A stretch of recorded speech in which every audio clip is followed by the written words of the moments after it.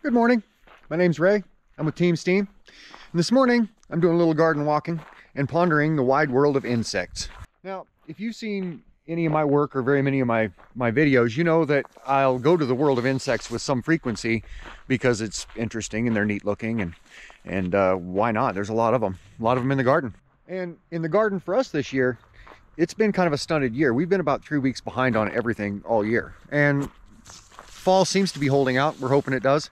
And now that some of these plants are starting to come on really strong, like some of the zucchini and some of these, we need the bumblebees more than ever. And you know what? They're here. They're here. The garden's full of them, and they're helping out every single day. And that got me to thinking, I build models and art and all sorts of things of all sorts of different insects, and I haven't paid any tribute to the bee, who actually shows up and does us a heck of a service every single year. So let's build a bee. Now, I used to keep bees at one point in time. For a couple seasons we did, and we had as many as 6 hives at once. But it turned out that the level of professionalism and diligence that you have to keep bees was beyond what I'm apparently capable of, because I got tired of it and we got out of it. We traded off all of our stuff for some other stuff and just got out of the business entirely. And now we go to a place and we buy our honey like everybody else. And this is left over from my beekeeping career. When I traded off all my stuff, I traded it to a guy that has 630 some other hives. And when I traded that off to him, what happened was I traded him all of that stuff for 7 or 8 gallons of honey. And then later on, I got a hold of him and did another trade and basically gave him a lawnmower. He had a big riding lawnmower to mow out and around all of his stuff, but I had a smaller version of it that was in awesome shape, almost had never been used, and I ended up trading that to him too. And that's a whole different set of stories. But anyway, I gave him all my beekeeping stuff, all my extra hive stuff, everything except for one suit, one complete suit in case I ever need it. You run into a swarm or something in your life, it's good to know you can run and grab a suit and deal with it. And then this. I gave him my other smoker, and I kept this one for no good reason. It's still in really good shape, but I don't need it for anything. It's just been in storage, and I'm never going to keep bees again. So this is what I'm going to use for my bee design, because I love how this resembles a stinger, and this could be a body. All right, so we got some materials gathered. This is just a chrome piece off of a probably 2001 Peterbilt. This is, of course, my smoker. These are for mirrors. They hold a mirror on a semi. And they have the bigger tube and the smaller tube, and I'm looking for the smaller tube. So when you pull these apart, this is what you end up with. And that's what I'm looking for, 3 of those. And then I've got an old, very bent up exhaust cover. And that's the bulk of the materials I'm going to need to build this bee. Okay, so I've got to figure out what I'm going to do with the legs. And next I'm working on the head. And what I want to try and do is I trace this initially by using this barbecue cover as a curve template, and then I cut it out. I don't know if it's going to work or not for sure, so rather than cut all these out of steel first, I'm going to go ahead and I traced on there a bunch of times, and now I'm going to cut all these out, and then I'm going to see if I can't form this head how I want to form it and make it look how I want it to look, the basic shape of the head with these. And if I can do that, then I'll go ahead and cut these out of steel. But if I can't, I'll modify them and mess with them until they do work, and then I'll take that design and cut it out of steel. So I've got them all cut out, and what I did was I cut one of them considerably thinner than the rest, and that's this very outside one. And then the rest of them are all the same, and I've arranged them in this sort of arrangement. This is going to be close. This isn't the 100% duplicate of what I'm going to end up with, but it does let me know that I'm on the right track, and I can go ahead and cut out all of these bands out of steel, because I think I can make this work and give it enough of a rough bee head shape that it'll pass. And these guys are what mounts a mirror to a truck hood. When you see those semis sometimes that have mirrors clear out on the hood, this is what mounts those to the hood. This part right here goes through that, and then this part right here mounts to the hood, goes all the way through. So what I've done is I've just simply taken these off, and these 2 pieces I'm going to conform into bug eyes. So here I'm going to go ahead and empty out my my smoker. And now I've taken these, a couple of these shorter ones, traced them all off here. Got everything I need traced off here. Now I just need to get to cutting them out. And now I've got them all cut out. There's 6 of them that are this size. One of them that's about half as wide as this. That's the one that'll go out in the very, very front. That's this guy. It's about half as wide or 2/3 as wide. A couple of end ones that are going to go under the ends of it. You'll see what I mean. They're going to be shorter, so the ends aren't in the way with everything else that's already going to be in the way. It's going to get a little crowded with all these poked in there together. I can see with this, the tighter in you get, the more the stuff that there is going to be in there. And so that's what we're looking at. But first, I'm going to take these and I'm going to try and roll them around this old landscaping timber, which as you can see is roundish. And I'm going to try and roll them over that and see if I can get a curvature that I'm happy with. If I can't use this, I'll get a piece of pipe or something like that, but it'll be around this size. Okay, I ended up using this cardboard roller instead. It came out of the center of a plastic roll. Got them all done. Now I'm going to begin assembling them and tacking them in place. All right, so now I've got them all put together and taped together. That's about where they're going to be. These 2 will go in last. And now I'm going to find some strategic places, like right along here where my thumb is, and weld these up. So this all holds itself together so it doesn't need the tape anymore. And then I'm going to weld those 2 in place. So it's all welded up. And it's ready to, it's ready for me to go ahead and mount on here, and we'll figure out how to do that and how we're going to do some eyes. All right, so I've got it placed and I've got it welded together. Now I've got my basic B shape. Now I'm going to work on some wings, legs, flower, all the other elements. All right, so I got these cut out. I've got them dish shaped. I went ahead and put them in the vise and then beat on them this way with a punch and dish shaped them out, and then I cut them to an oval. Now I'm going to plug off this with tape and do body work on the outside to get this to be all the same size of dome, and then I'll paint them black. Then they'll be ready. So now I've got my wing design figured out. Sketched onto here, cut it out. I cut it out a little bit bigger than my sketch. I like the measurement a little bit better. And then I went ahead and traced it off onto here in a couple spots. This bent up old piece of stainless off of an exhaust, off a semi. And I'll go ahead and cut these guys out, and then I'll have my wings. And now I've got them all cut out. Got the sides ground so they're not going to cut anybody. And I'll flatten them out a little bit more and they'll be ready to go. Now here I've got this bent up lightweight trampoline pole. It would go on the upper guard, the netting to keep kids from falling off probably. And it's been bent up, must have got caught in a windstorm or something. And then I've got this just out of my material pile. It's just I'm not sure what it came off of, but it is made of tin, or metal of some sort. And then this just piece of pallet wood from one of the sides of a pallet. And then this wing. It's a sleeper wing off of a Peterbilt that I just painted. And rather than go put it in the pile with the other wings just like it, I'm going to go ahead and use it as well. So I'm going to take this, trace it onto here, cut that out, put the piece that I get from this up inside of this, cut the pole off about here, put one end of it in a car wheel, and get rid of this all together, and then cut petals out of, and a couple of leaves out of this wing. And then fasten the whole thing together, and I'll have me a flower. Now here what I've done is I've used this fire pit cover once again for its shape to trace that shape onto this some of this filing cabinet paper. And I cut these out. My cabinet paper wasn't big enough, so I just did part of it, and that's all I needed because I put it here, flipped it over, and finished it out. So I got what I needed. Little tabs here on the end so I can bend those tabs when they're cut out. This is what I'm talking about, this little tab right here, like a little stem, and it'll be bent down. So will that one, 2 leaves. And the rest of these are petals. 8 petals so far. If I need more, I will. And 2 leaves. And I'm gonna cut these out and kind of emboss the leaves, if you want to call it that. Not really, but I'm gonna dent them in a way that makes them look like they look like a leaf. And then we'll go from there.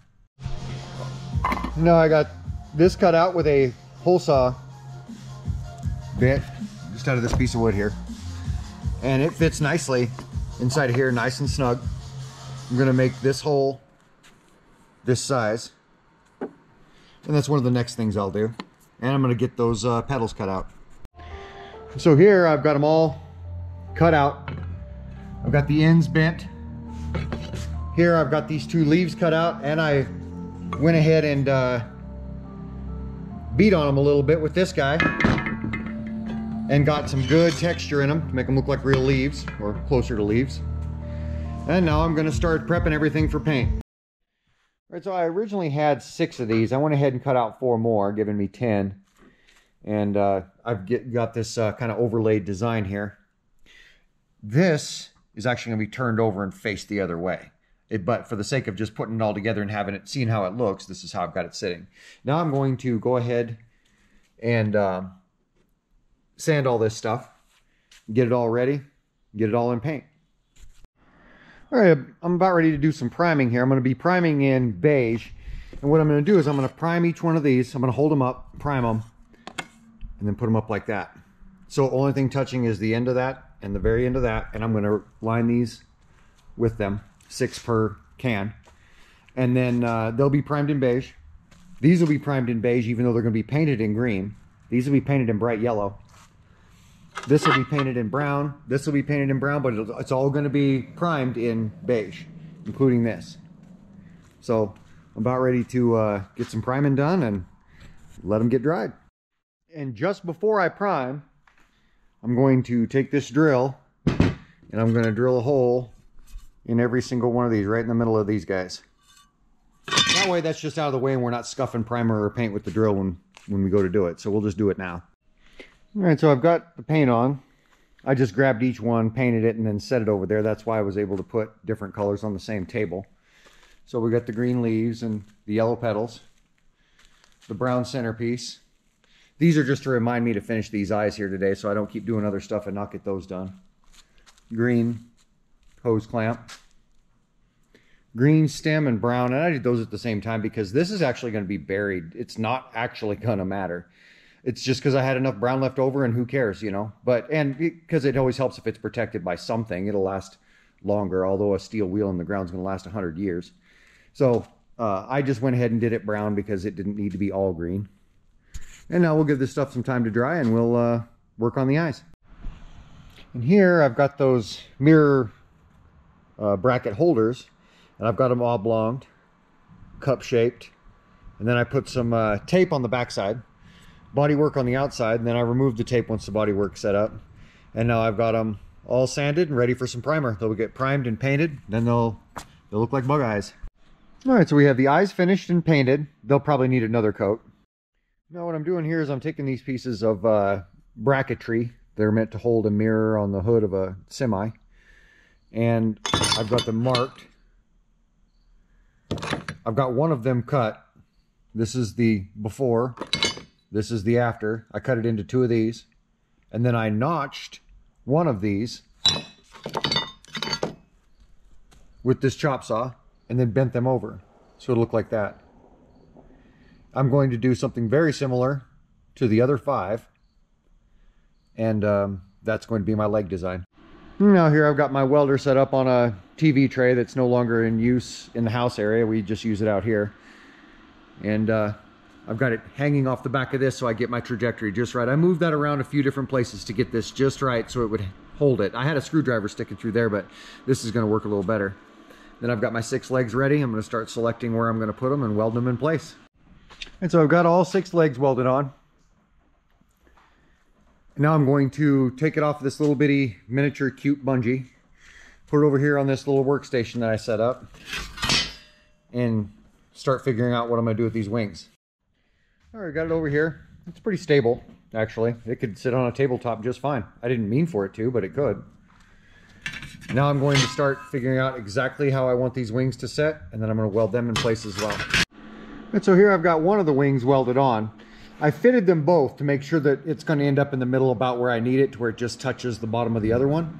This angle is right where I want it. And what I've done is I just welded from the bottom side of this, from the underside, through this hole, right across the hole, just filled the whole thing in with weld. So you can see we got great penetration. And it's good and welded for being just a couple of tiny little welds. And then I left the circular shape that was originally on the muffler itself, the muffler cover itself, so it would have a little bit of strength in case anything happens. You know, if it's left out in the yard and gets a snow load, or a cat jumps up on it or something, it's gonna be less likely to just fold the wings up, because as you can see, it still has that curvature to it. And it's just welded at the corners. And now I've done the same thing here. I've spot welded it right through that little, through those two little holes that were already in this. They had the screws in them that held it to the billows. And I decided not to tack weld it in the center because I actually kind of like this action a little bit better, right? That's pretty cool. You get them going in unison. That's pretty neat. And it could go a long time because it's just being taken up in the spring action of this entire thing. So I'm just going to go ahead and leave it like that. I like it. These are all painted and dry and ready for assembly. This is painted, dry, and ready for assembly. And this is built and ready for assembly and the installation of the eyes. So I'm going to go ahead, get started on the assembly.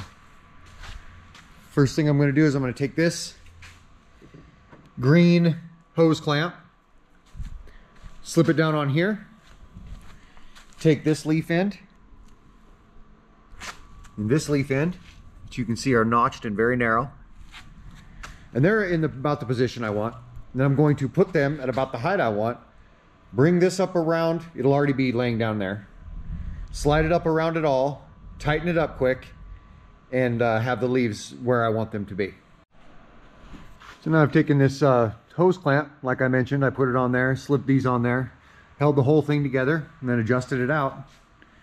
It's at about the right height. It's about where I want those leaves to be. All right, I got it hollowed out just enough that it's a very snug fit, and I tapped it down on there with a mallet. So now it's on there. It's on there really good. But it's still removable. If I wanted to really get with it, I could take this all apart. Now I'm going to take this, and I'm going to put it on here.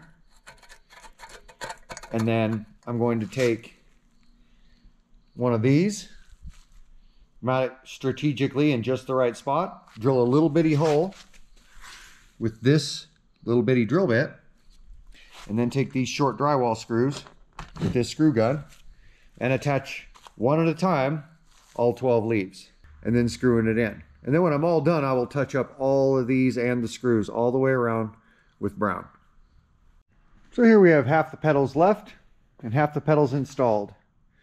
And now I'm going to split the difference between each one and install the second row.